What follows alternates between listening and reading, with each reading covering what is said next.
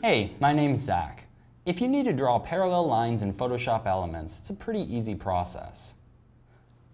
And I'm going to come over to my computer, and as you can see here, I have a square box.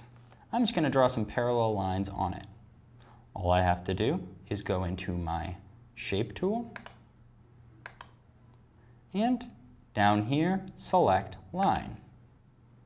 Now I have white set as my color, and all I'm going to do is click Shift to draw a straight line.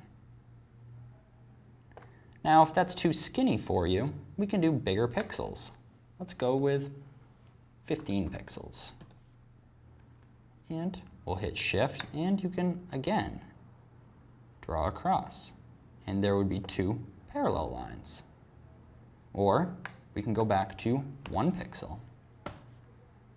Change the style even. But I'm just going to keep it the way it is. And hit Shift, click, and drag out straight. And that's all you have to do. My name's Zach, and I just showed you how to draw straight parallel lines in Adobe Photoshop Elements. Thanks for watching.